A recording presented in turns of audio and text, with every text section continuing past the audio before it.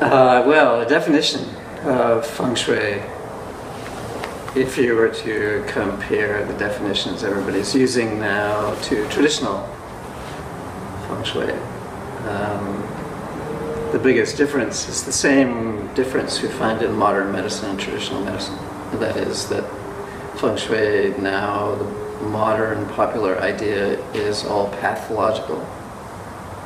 We're looking for the problem, we're looking for the obstructions, we're looking for the curses, we're looking for whatever. Which is a misunderstanding, basically, of traditional Feng Shui, which is to assess what's good about something. To actually develop an eye for what's valuable, meaningful.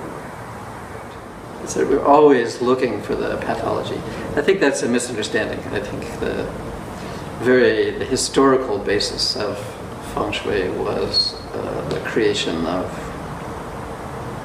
a harmonious society, creation of nationalism out of tribalism, all of those kinds of things.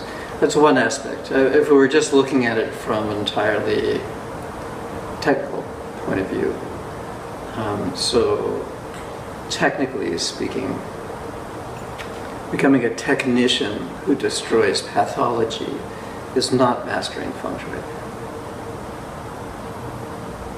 Because in a sense, by mastering these pathologies, you generate them. So what's the other possibility then? If it's not going to be, are we going to be all candy-ass New Age, finding what's wonderful about everything and then hugging and going home?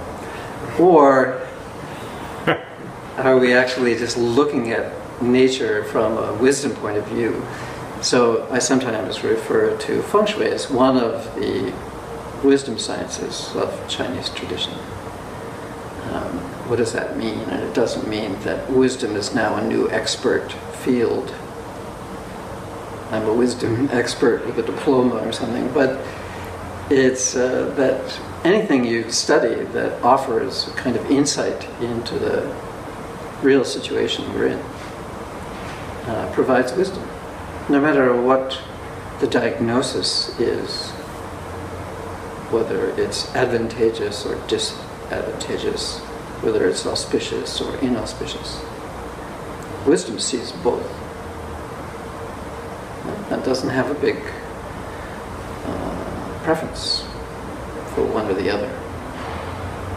So if we studied Feng Shui properly, which is actually a kind of astronomy, astrology, geomancy in the West, we don't really have Feng Shui in the West. We have a sort of either or. We have astrology and geomancy, but we don't have them combined quite as beautifully as the Chinese tradition.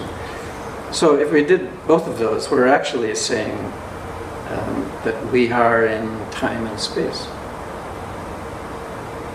So where and when are we? And what would be appropriate? Not what would always give me advantage.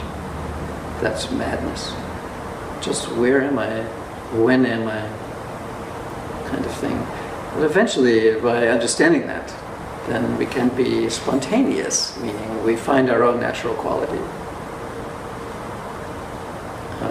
So we're not really requiring a pillared mansion and film star girlfriends and tons of money in the bank. That's an antidote to a pathology that may not be the case. Instead, the idea of mantic arts or divination arts in China is to find ourselves where we are. Just get a little extra information about what is the situation we're in, and then what does it suggest in terms of our conduct or behavior, etc. If we even get C's in that kind of Feng Shui, then we get wisdom. If we get A's in pathology Feng Shui, we're just a hazard, making trouble for everyone, supporting their negativity. And if the negativity is really strong, I mean, it destroys you to be a Feng Shui consultant. So it's the antithesis of wisdom.